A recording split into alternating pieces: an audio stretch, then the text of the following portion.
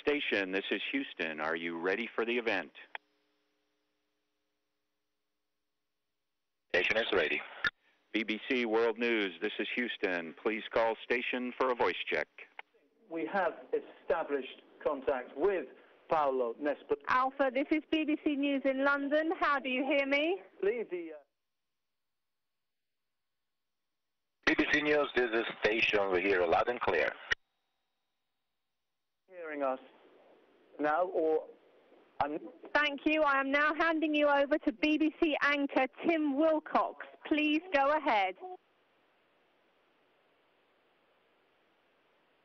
You're watching BBC News. We are live. Hello, everybody. On the International Space Station with the Italian astronaut Paolo Nespoli. He's been up there a month. Hello, Paolo. Can you hear us? Video loud and clear. Welcome on board of the Columbus, European Columbus Laboratory on the International Space Station. Paolo, there's quite a big delay, I'm afraid. I think some 7 or 8 seconds. But how are you feeling? You've been up there a month. Very good, very good. The launch was very nice. Everything went pretty good. 2 days on this small vehicle, which is the Russian Soyuz spacecraft. But then we docked to the station, and here we are in our home, in our laboratory, and it's very nice to be here.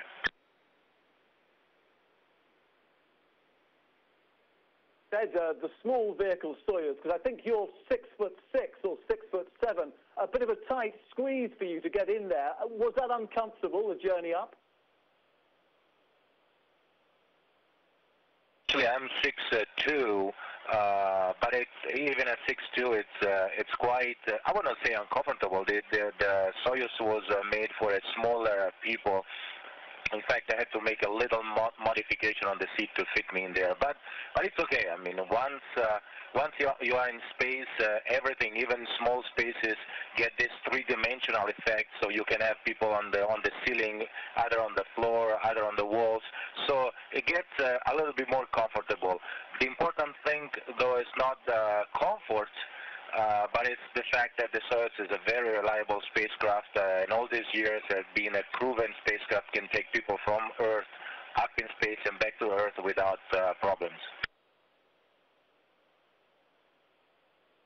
Okay, Paolo, because of the delay on the line, I've got a lot of viewers' questions to put to you. But first of all, perhaps you would just explain what you're doing in terms of experiments up there, and just give us a little tour around the laboratory there on the International Space Station.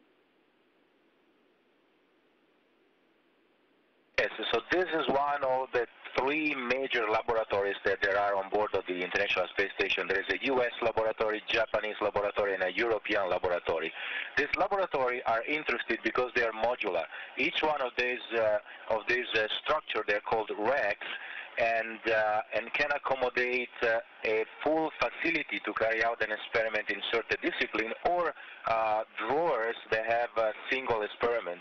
And the interesting part is that these racks are modular. They can be positioned anywhere on the floor, on the ceiling. I can easily go on the ceiling and work here, how I would not be able to do in space, I mean on the ground. And while I'm here on the ceiling, somebody else can be working here on the side. So it's very interesting because you get this multiplication effect. We have facilities, and by the way, once in a while you get lost, so I'm trying to figure out where is the camera now. We have facilities that can have us doing experiments on life science, material science, physiology. I mean, we can do almost everything that any scientist on Earth can dream about.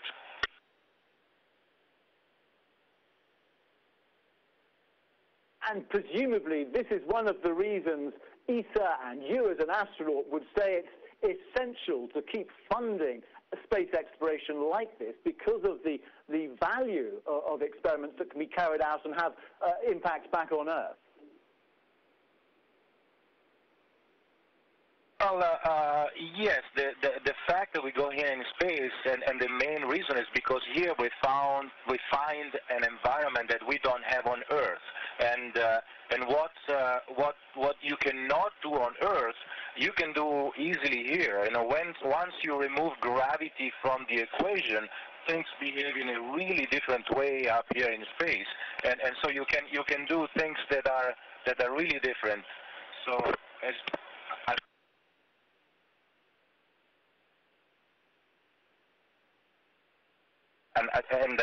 so, for example, water floats around, so a lot of things happen here, and taking away gravity, you end up being able to do a lot of things that on Earth are simply impossible.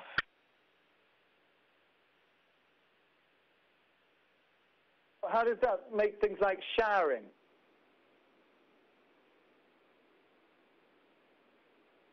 Sorry, say it again. How does that make things like showering or just normal bathroom activities? Well, interesting. It's interesting because I think I have a lot of fun coming up here because it's like being a kid, rediscovering everything. You try to do things the way you normally do, and they don't work. You simply find yourself very frustrated, and so you need to learn everything from scratch. Like walking, and of course you cannot walk here. You go around using your hands, and showering. It's another thing. We actually cannot shower because water will go all over the place. So what we usually do, we take a towel, put some water with some soap, and use it in this way. We have a special shampoo that we can put in our hair and they dry in that way. We brush our teeth, and the dream of every kid, we actually swallow everything. So you can do things here, and it's pretty good, I would say. Let's go to some of the questions from our viewers all over the world. Stephen McGrath from Manchester, Vermont in the United States. He wants to know what it's like sleeping in space, because presumably you need to be strapped in, don't you? Actually, it's very interesting because if I would let myself go like this, I would just fall asleep and it would be okay. I mean, the only problem is that there is always air circulation in these modules because the air would not circulate by itself, so there is a forced circulation. Air has to be clean and continuously replenished with oxygen. So this forced ventilation drives you in a certain way, and if you don't pay attention, eventually you end up with your head stuck in one of the grills where the air is sucked in. So what we do at night, we have a crew quarters, which is a little place where we can go in, and inside there is a sleeping bag where we actually go in, and it's just for a containment. Mine is just fixed at the bottom by the feet, and then I'm floating around. So I find myself, I wake up in the morning and I'm in all sorts of weird position, but I have to say that it's really, really comfortable.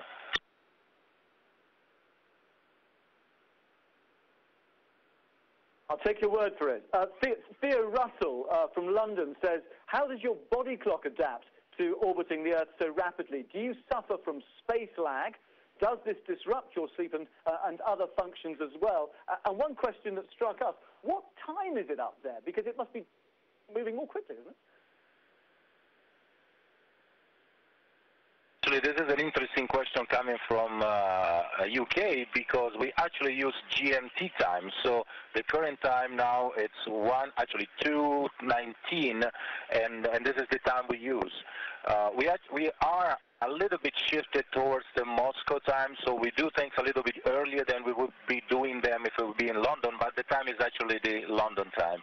And it's true, we are rotating around Earth so fast that every 40 minutes we have a sunrise or a sunset, so like 16 sunrises or sunsets per day, and if you would be looking outside the window, you will get totally confused. But we actually sync our clock according to our body clock, according to the working day, so we try to go to bed around 10, 11, midnight, wake up around 6, and then we have the working day. It's still a little bit strange where in the middle of the day I look at the map, and by the way, we'll be over exactly above the London vertical in 15 minutes. I would go there and look outside. It's pitch dark down on Earth, and it's the middle of the day. Or time to go to bed for me, and I go take a look at the window, and it's sunny somewhere. So it's a little bit shocking at the beginning, but the body gets adjusted pretty quickly. How are you coping with life with your fellow astronauts? I mean, how do you resolve maybe problems that arise over a 6-month period?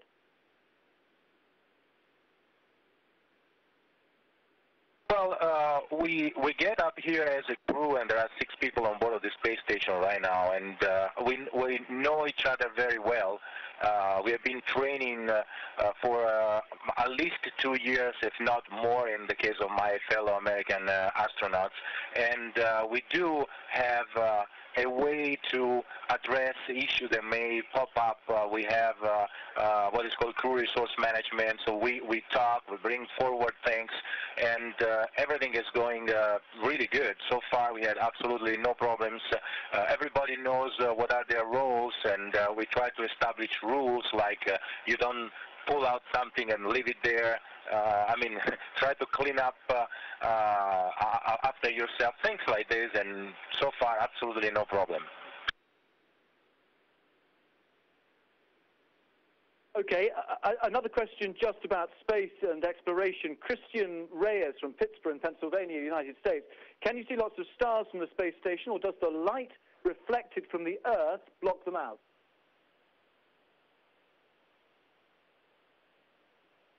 That's an interesting question coming from Christian there. Actually, yes, we can see the stars. And the interesting thing, though, is that our cupola, which is our view down on Earth, is usually is perpendicular down to Earth. So we always see the Earth with parts of the sky around. And you can actually see the stars pretty well at night. But I would say they are not really more visible than down from Earth. Of course, you have to be outside of a city. I mean, they are a little bit clearer. You can see all of them. You can see the Milky Way very nicely, but they are not closer. People think that we are close to them and we see better. They are actually at the same distance as they are if we were on Earth.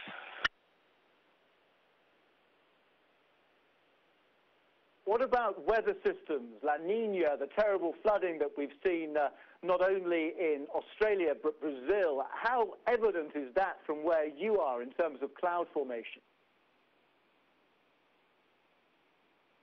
Actually, this is interesting to me because the first time I came in space and I looked outside the window, I figured out that there are a lot of clouds over Earth. I mean, I would guess that 60–70% of the Earth's surface is covered by clouds, and so it looks very. I mean, these clear skies that we see from Earth sometimes for days here do not exist because there is always a cloud there, and so it looks that these atmospheric phenomena are always there, and it's very difficult to actually see down. And at least for me, I guess a trained eye maybe can do that, but for me, looking down, I cannot figure out there is anything specific different in any location. We are still trying to use our lenses to focus down on the area in Australia and Brazil, and even in Europe with a lot of snow. We are trying to see if we can pinpoint some of these places, but so far I personally had no luck. Okay, we have Pete Chung from Kuala Lumpur in Malaysia. My question is, as one of the few chosen who's made it outside the Earth's atmosphere, what is the moral and emotional pull that may come to you as you look back to the Earth through the windows of the International Space Station?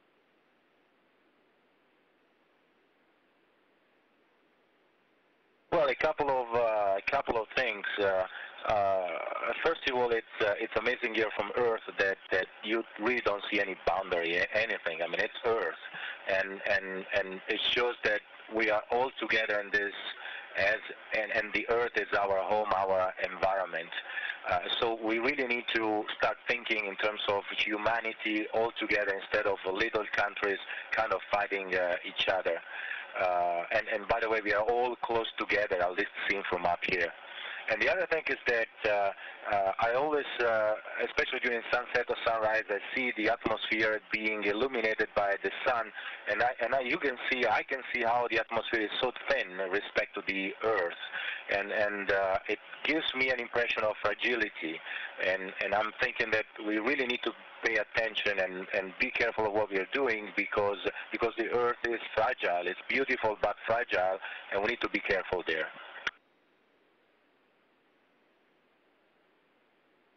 One last question, I'm afraid, Paolo. This is from Buzz Purdy. It's a bit more prosaic.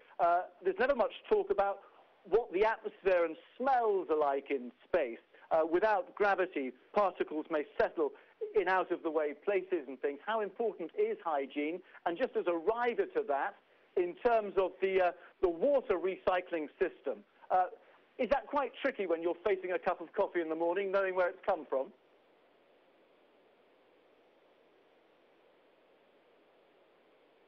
All great questions. So I'm very, very surprised, but the atmosphere here is very good. I would even say better than a regular house. I mean, because normally in the house, once in a while you need to open the window and exchange the air. Obviously here we cannot open the window and exchange air, but the life support system is doing this for us. So we continuously have open windows that suck in the air, clean it, replenish it with oxygen and spew it out again. And I really never smell anything nor have any problem here. It's very good. There is a little bit of something is just because all the fluids come up and make your head a little bit full. And for what concerns the recycling of water, I always tell people on Earth that if they think they are drinking brand new water, they are dreaming. It's also that one is recycled. I mean, it's not that we have new water, we use it and then we throw it away. The water that we throw out of the tap goes somewhere, gets clean and comes back again. So maybe in a lower percentage, but we all use recycled water. I have to say that the water here is controlled every day. There are instrumentation that really make sure that it's clear, free of contaminants, and actually, I'm afraid that I'm drinking much better water up here than what I was drinking back at home.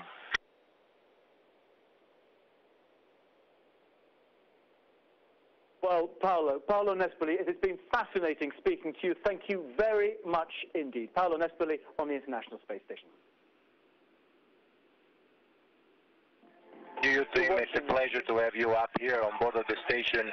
We will come back again. We will let you look outside the window, enjoy this magnificent view, and I'm looking forward for, in the future, everybody to be able to come up here, visit, and see the Earth from up here. Bye. Station, this is Houston ACR. Thank you. That concludes the event. Thank you, BBC World News Station. And Houston ACR, thank you. We are now resuming normal audio communications.